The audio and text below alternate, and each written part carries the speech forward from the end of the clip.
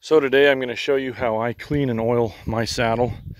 This is a 3B Vasilia saddle, single rig, made by a guy named Bob Ray. Before anybody asks, or since they probably will, this ring right here, that's my rooster crowing at my toddler back there. But anyway, this ring, when I'm not roping calves at brandings, I have saddle pockets on here just to carry medicine and fencing pliers in, and there's a strap that straps onto here that kind of keeps them from flopping around a whole lot. And another thing that I think that I'm pretty proud of I did myself is this original rope strap broke off of here. It was just a strap and there was a buckle down here, but I took a piece of Latigo saddle string and put a split in it right here, and it goes up through this split in the saddle leather, and this is the original screw. And then these original saddles like this didn't have a deal to hang your cinch on, so I made this, which is this is a Turk's head knot, a 2-strand Turk's head knot. If people are interested in learning how to do that, I can do another video. And then there's just a split here, so it goes through there like a button, and then this wraps around a rope, obviously, and then this just goes over the saddle horn to hold it in place. But anyway, onto the saddle cleaning. What I start out with is I've got just a brush for a horse here that I use, and I dunk it in the water tank there. I don't get it sopping wet, but just damp, and then I scrub on it pretty good. I've already scrubbed on this side of the saddle and try to get all the dust and dirt and gunk out of here. It's a really dry year here in Wyoming, so this stuff just gets covered in so much dust. There's some of it that I think is probably just going to live there permanently unless I really use the elbow grease to get it out of there. But scrub it all down real good. Make sure you get under here into all that stuff. There's a spot right here on your fender that rubs on your horse quite a bit. That'll get a big bunch of gunk built up.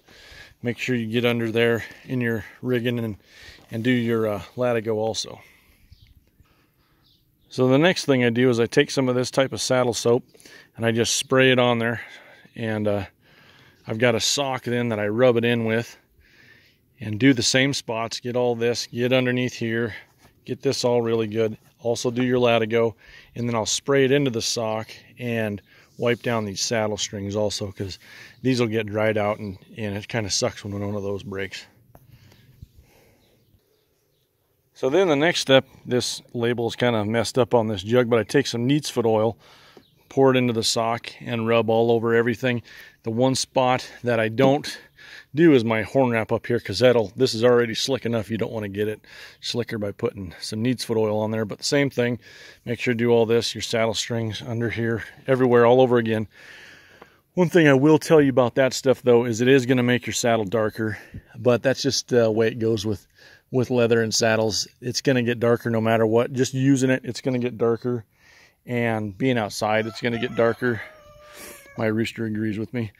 One thing that I'll mention too is that right here where your leg sits is going to get a lot darker, and it's especially if you only wear jeans, because you're going to sweat through your jeans easy, and then the dye and the fabric rubbing on here will make a really noticeable dark spot.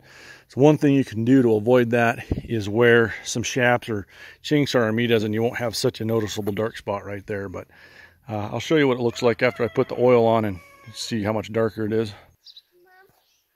So here it is after I put the oil on it. I think you can probably tell it's a little bit darker, but it'll lighten up maybe a skosh. It's hard to say, but that's just kind of the way it goes. And don't worry too much about it getting darker. It just shows it's a well-used saddle. Another interesting thing I thought I would share is a couple years ago I bought a Vasilia saddle for my son, an actual Vasilia saddle made from the company in Vasilia, California. And it's old, but it's still in really good shape. But it came with the horn wrap like this, and then the tail was put down through here, and it went over these saddle strings here like a button. And I thought that was a really handy way to keep the tail of your horn wrap and out of your way and keep it to stay in place. So thought I'd share that with y'all. Go ahead and give that a try. Just take your saddle strings apart and take this concho button thing off if you need to, and put it through this like a button and put your strings back on. It's a pretty handy deal. So then the last step is I take this Skidmore's leather cream and rub it all over the same way you did everything else, the neat's foot oil. I think this just helps kind of protect it a little bit and has some other oils in there that's good for it other than just the neat's foot oil.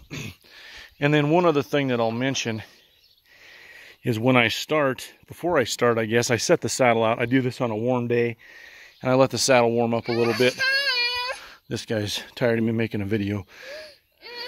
But anyways, I think the warming it up helps the oils soak in there better when the leather's warm like that. So that's I try to do it on a warm day. So maybe give that a try, and I hope that helps anybody who's interested in how they should clean and oil their saddle. At least that's how I do it, and it seems to work good for me.